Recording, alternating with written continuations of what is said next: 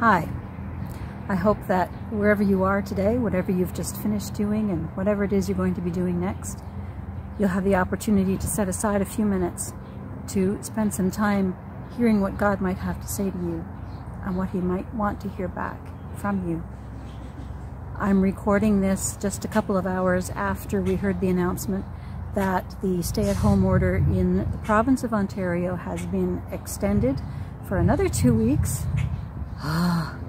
which, although it's not entirely discouraging, is certainly frustrating.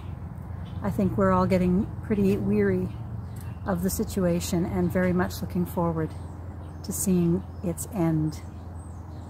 Today we're going to be spending some time, particularly in prayer, talking to God about things that are happening in our world and in our lives. And we're going to begin our time together by praying a prayer that I found in a book. There are some wonderful prayers in books. This is a book I bought a few years ago, and I mostly just bought it for the cover. How awesome is that? It's like the blessing of the motorcycles or something. Anyway, we begin by praying together. O God, our Father, the life of all who live, the strength of the weak, and the hope of all who are in distress.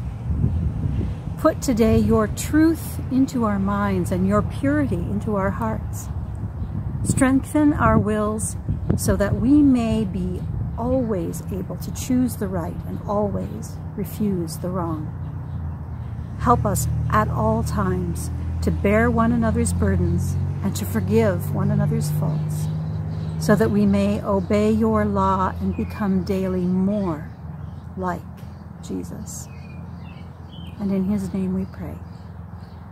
Amen. Welcome to First Baptist Church, our online service for this Sunday. Today is a special day.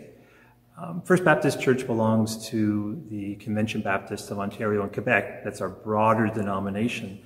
And our denomination, the CBOQ, has declared this Sunday to be a national day of prayer, specifically with relation to the pandemic and everything else that has gone along with it.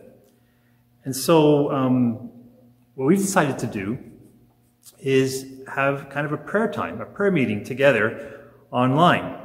And I'll explain a little more about what that's going to look like towards the end of my sharing time with you. Now, prayer can be something that we don't always fit into our lives. It can be easily neglected. And so it can be the kind of thing that we only turn to when we're in trouble. You know, prayer can be like a fair weather or a foul weather friend, I guess. We only turn to it in troubled times. But it is something that is vitally important. We're doing a Monday evening study in the book of Mark, the Gospel of Mark. And we came across Mark chapter 1, where Jesus said, it was said about Jesus that before daybreak the next morning, Jesus got up and went to an isolated place to pray. Now, first of all, let me just say that if you go to First Baptist Church, you're more than welcome to join us Monday night at 7 o'clock on Zoom. You could either go by video or by phone and be a part of our study. And if you want to be part of it, check out the link on the e-bulletin that you get. And if you don't get that, then call the church. And if you're not part of First Baptist Church and you think, hey, I'd like to be part of a Bible study of the Gospel of Mark, phone the church, 905-885-6021. 905-885-6021, and we'll get you plugged in. But Jesus went away to an isolated place early in the morning to pray. And this happened a number of times over Jesus' life, if you look at the Gospels. And it always seemed to happen right before Jesus was going to make a big decision, or something big was going to happen the next day. Jesus did this often early, always alone. It was a time to focus intently and just, really focus on communion and fellowship with God. Now the question is, if Jesus was the Son of God, if he was 100% human and 100% God at the same time, and he felt the need to get away by himself and pray and communicate with the God of the universe, then how much more do we, as humans, need to carve out that time in our day to be able to just lay everything else aside and focus on God and talk to Him and to listen to Him.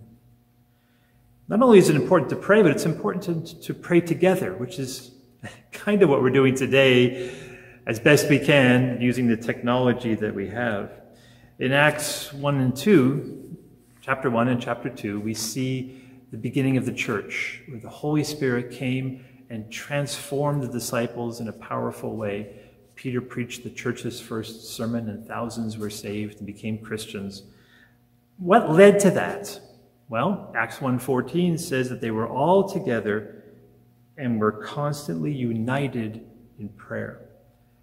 They were in an upper room, the King James Version calls it. They were a place where they were together and focused on praying and seeking God. And when they did that together, great things happened.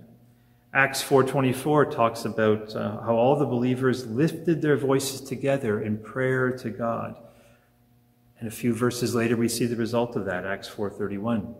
It said, after this prayer, the meeting place shook, and they were all filled with the Holy Spirit. Then they preached the word of God with boldness. The book of Acts tells us about groups of believers who, when they prayed together, great things happened. They were changed, and they were able to preach the word of God and share the message of the gospel with others with boldness. There's a church in New York City called the Brooklyn Tabernacle. I had a chance to visit there in the late 1990s, and it's been famous for the last 30 or 40 years for its choir, for its pastor, Jim Cymbala, who was the founding pastor, and he's been there like 40 years and has written a number of books and speaks at many pastors' conferences. I heard him a few years ago. But if you hear him talk about his church, I mean, the church, when I went to visit the church, there was like 5 services on a Sunday. When we went in, when we came out, there was a whole lineup of people ready to go in. There was just one service after another. And the hall would hold, a few thousand people. But Jim Cymbala would tell you that of all the events and all the services and all the meetings that are held in his church, the most important and the best attended, other than Sunday morning, is the prayer meeting. And he would tell you that the church started from nothing 40, 50 years ago, and has become what it is because of their commitment to praying together. It's so important to be able to have that time to pray together. And if you're part of First Baptist, we get together on Zoom right now every Wednesday at 7:30. And if you want to be a part of that, again, check out the link on the e-bulletin or call the church, and we can give you the information to let you know how to be part of the Wednesday night prayer time, either by video, Zoom, or by phoning it in. So it's important to pray together. It's important to pray, period. And we need to know that it's okay to pray for our own stuff. It's okay to pray for our own needs. Philippians 4:6 says, don't worry about anything. Instead, pray about everything. Tell God what you need and thank Him for what He has done. Now, in saying that it's okay to pray for our own stuff, I'm not meaning that we be selfish about it, or we pray for our wants. But it's okay to pray for our needs. It's okay to pray for what's on our heart. And we come before God not with an attitude of a genie in a bottle and saying the right words and getting what we want. But the scripture says that we come with thanksgiving. We come with humility. We come with an attitude of, God, thank you for all you've done. I'm not here to complain, but I really need your help in this area. And that is okay. We just come to God with the attitude that God is God and we're not. And we come to Him in thanksgiving and humility, asking Him for help because He does care about us. Not only is it important to pray for our own stuff, but it's also important to pray for others. And that is our focus today.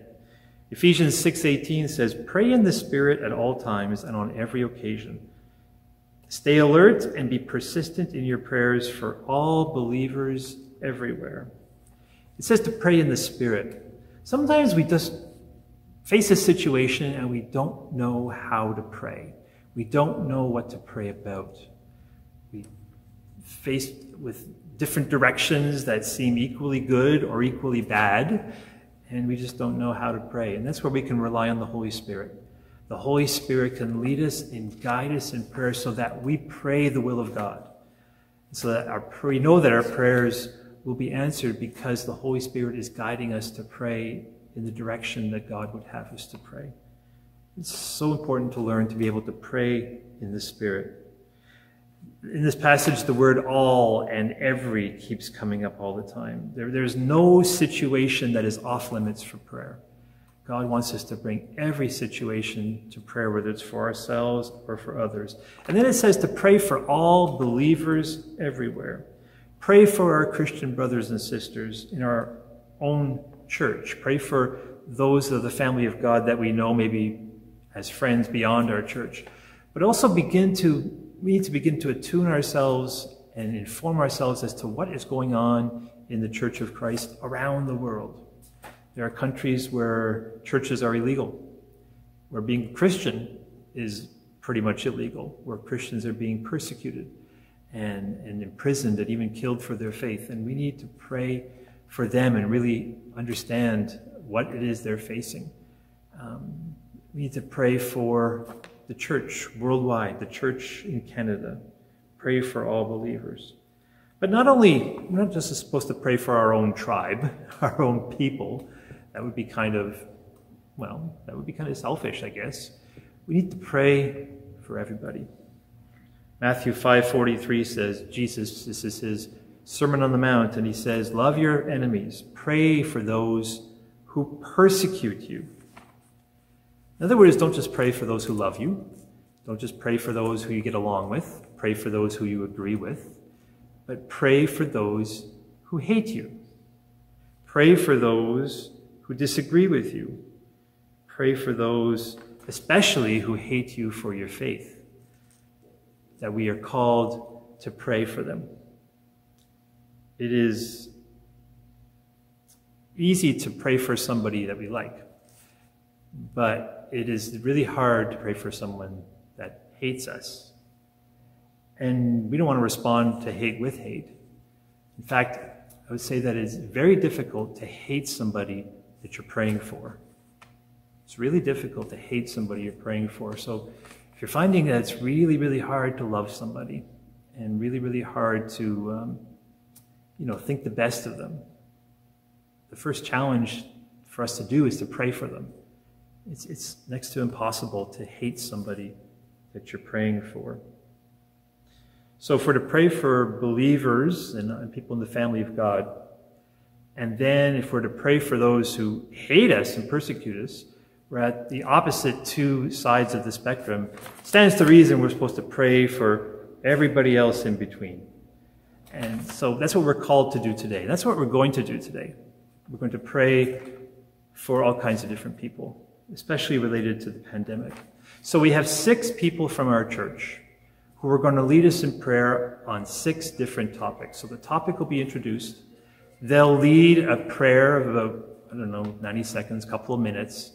And then after they prayed, there will be a couple of minutes of instrumental music played where you will get a chance to pray along the same lines about that topic.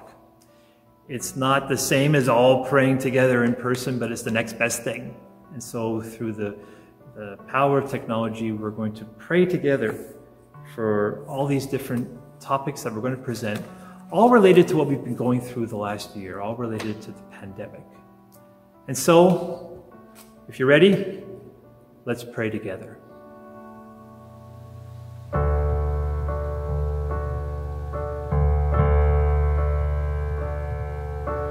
Don't be afraid to ask anything in the name of the Lord. If we ask anything in the name of His Son, He will give it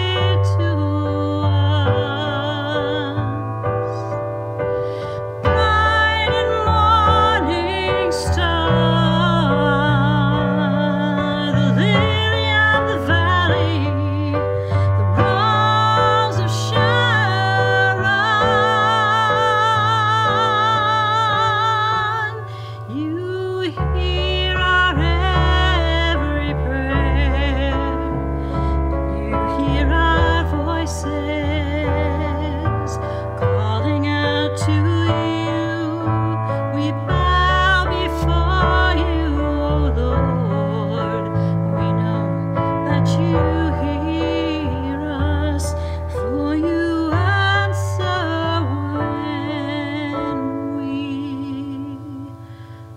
call.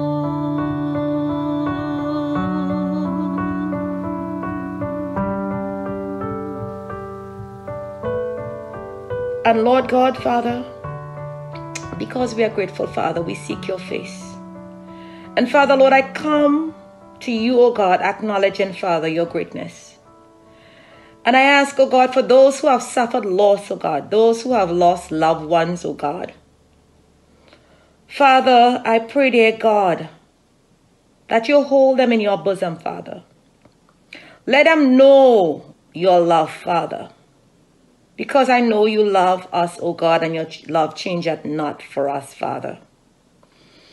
Father, Lord God, help us, O God, in the midst of this trial to put our confidence in you. For you said you'll never leave us nor forsake us. And Father, for those who have died, O God, in you, knowing you, Lord God, you said to be absent, O God, in this body is to be present with you. So, Father, Lord God, I know those have gone on to a better place. But for those here, oh God, who have missed their families, oh God, because it's a different thing to have someone with you all the time and then after they're just gone. Father, I pray, dear God, that you will comfort. You'll comfort those and equip those, oh God, to deal with the loss, oh God, of a family member who might have gone on to be with you. Father, you said you're not going to leave us nor forsake us. So, Father, teach us how to embrace your love. Teach us to draw closer to you, O God. Because you are the merciful God. And you demonstrate your love time and time and time and time again, God. And in the midst of every situation, O God, I know you are here to direct our paths, oh God. Let there be a zeal and determination for your word, oh God. That your word is a daily practice, oh God. That we will meditate on your word day and night. For in your word there is healing, oh God. In your word, dear God, there, oh God, is deliverance. Give us an appetite, oh God, for your word, oh God, a thirst and a hunger for your word, oh God, that our emotions, oh God, will not be drained, oh God, but it will be focused on those things that is of you, Father, that we can declare your word and find strength in the time of our need. Father, today, we just thank you, dear God. Build a shield around those that are hurting, oh God. Build a shield around those who don't understand, Father. Give them understanding. Bless them with wisdom, oh God. And I pray, dear God, that you will minister to them. Let them not, oh God, lose interest, but draw them closer to you, knowing that you, oh God, love them and you want the very best for them. Father, I ask, oh God, that you listen and you, oh Father, you just have your way, oh God, this day, for you are the great and mighty God. And I know everything that I have asked in your name, you are more than able to do it all, Father. In Jesus' name I pray. Amen and amen and amen.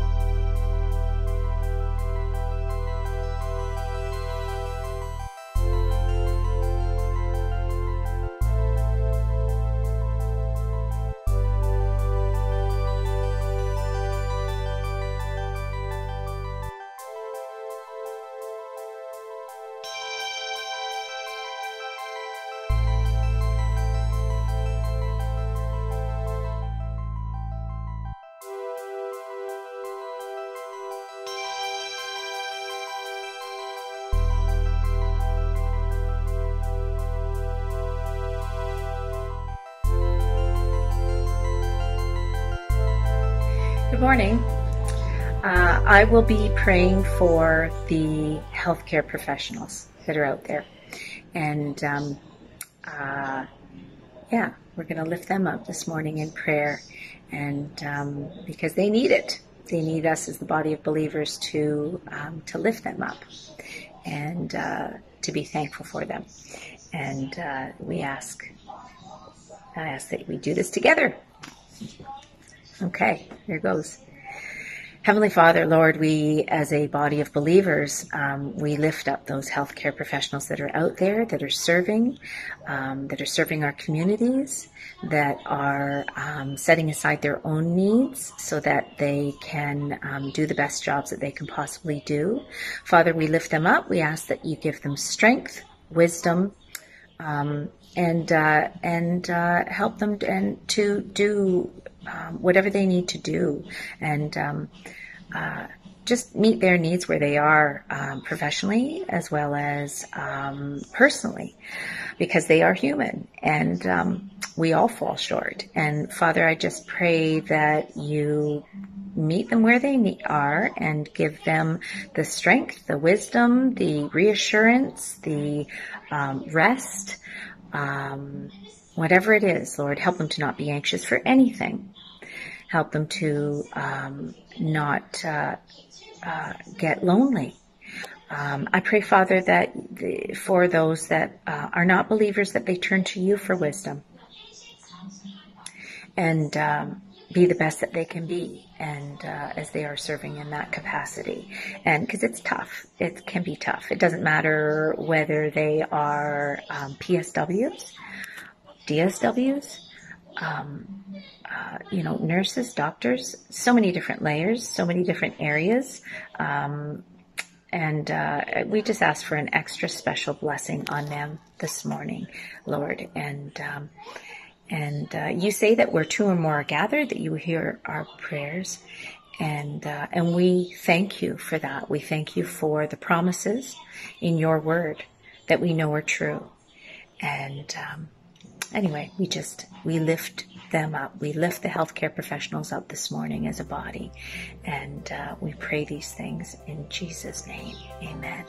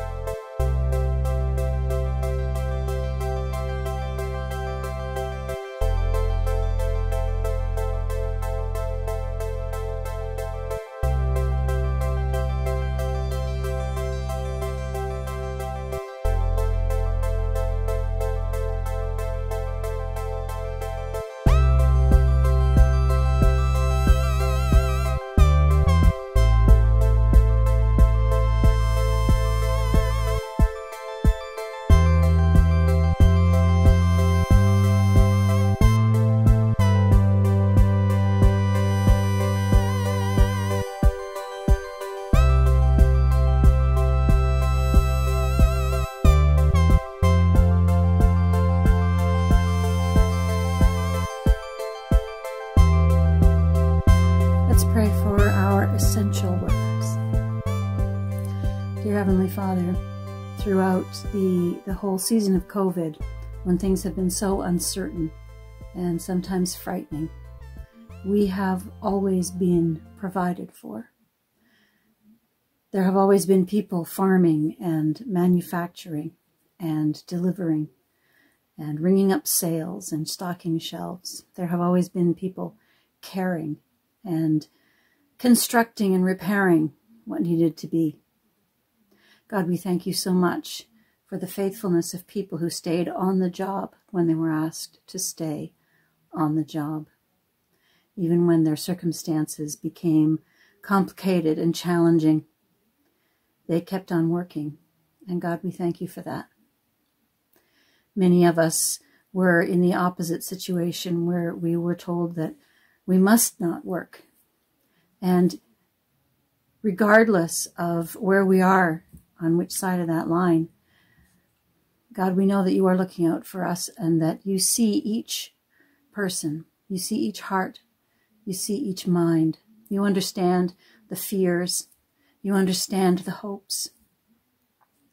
And God, we pray that as hopefully things are reaching a conclusion with the worst of COVID, that you will continue to be strength for those who need it. Provide patience for those who need it. Provide graciousness for those who need it. God, we pray especially for safety, physical safety and emotional health for our essential workers as they continue to look out for us and to provide for us. And we pray that you will speak to their hearts and speak to their minds so that when things are difficult, they will turn to you for their hope, as only you are able to provide. In Jesus' name I pray. Amen.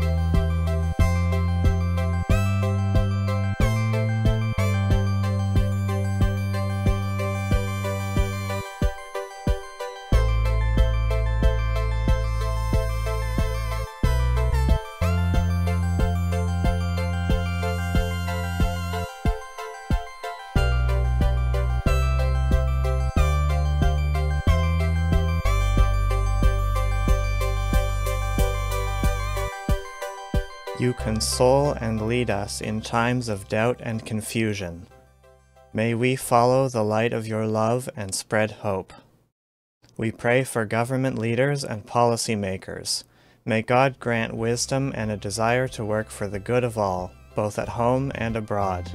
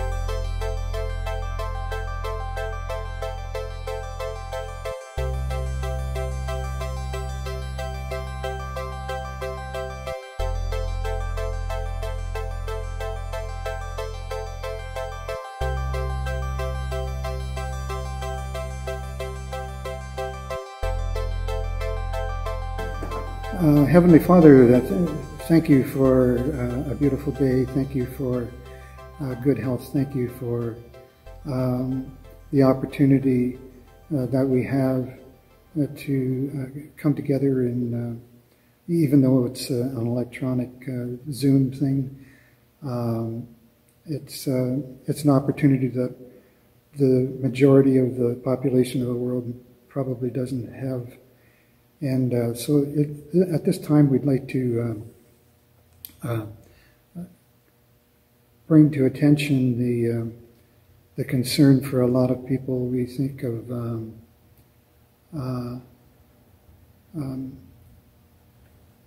our seniors that can't be with us the way that they would like to be, and many of them, Christine, I think of is quite handicapped, and the people that look after them are short-staffed and asked to work so many extra hours.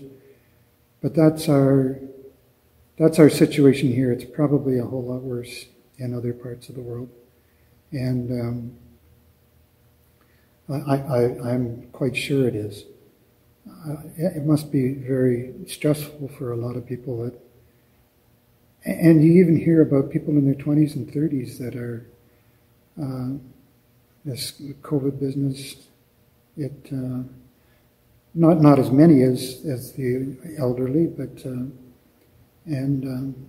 so we just want to bring to your attention, not that you're not aware of it, but would you help those who are stressed and having a difficult time? Those who, I think of a fellow last winter who was living under bridges with 4 tents and a tarp and a campfire when the weather permitted. There are all kinds of people who, maybe now that the weather's more favorable, there might be more of that happening. But help us to keep these people in mind, and help us to have the right attitude and to extend a helping hand in whatever way we can. And so we just ask all these things in the name of our Savior. Amen.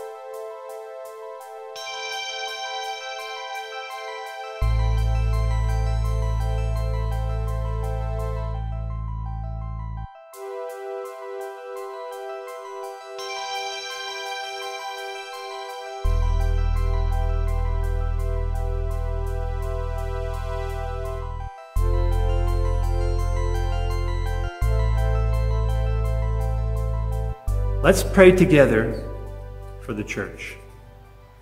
Father, I thank you for your church. I thank you, Lord, for pastors and leaders who have been so faithful and have persevered through these challenging times, and who have been creative in finding ways to minister to their people online and in different ways without meeting in person. Lord, I pray for the churches of the CBOQ, our denomination, that you would guide and direct, you would strengthen, you would encourage pastors who are discouraged, you would be with those who are doing well, that they would continue to give you the glory and do well. Be with our assembly coming up in a few weeks and guide the decisions that are made. Lord, I pray for the churches in our town here in Port Hope. I pray for Grace Missionary Church, who will be whose pastor will be leaving in a month or two, and they'll be in a transition towards a new pastor. I pray that you'll guide their leadership and guide them. I pray for Calvary Pentecostal Church and for John Foster there. I pray for Kingdom Life Fellowship and Fellowship Baptist in Port Hope, neither of whom have a place to meet because they use rented facilities, and it's been closed to them because of COVID. I pray, Father, that you would help them to be able to just maintain community together. I pray for Gospel Hall. I pray for St. John's Anglican Church. I pray for the other churches in town, that you will continue to watch over them. Be with our brothers and sisters in faraway lands who don't have the same financial resources we do and have found the pandemic difficult. I pray for churches, Lord, that have lost people due to COVID, that you would continue to comfort and strengthen. Be with our brothers and sisters in the church underground who meet in places where the church and where Christianity is illegal.